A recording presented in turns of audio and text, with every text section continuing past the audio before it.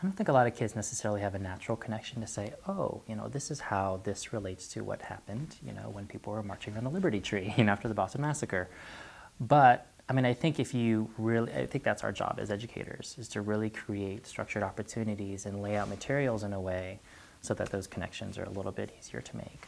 I try to be really deliberate in terms of the case studies that I've chosen, and there's space now for variety. Two of my friends and colleagues are currently teaching the class, and I keep in touch with them.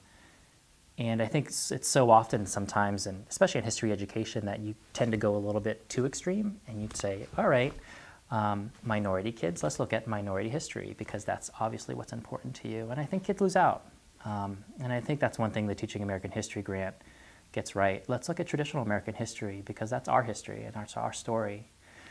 And we have to really create opportunities for them to identify within it and to say they are products of it, and also they are the promise of it. And so in the case studies I looked at, I didn't want to just choose instances of, these are really strong young men and women in urban areas who look like you who did this. I want to make sure there's some of that. But I wanted to choose, early 19th century, 13-year-old girls from Lowell. I wanted to look at community activists, of different races, of different geographic areas, of different interests. And I think in the end, they have an identity as young people, and they have a voice that's necessary and important, and it's worthy of being developed.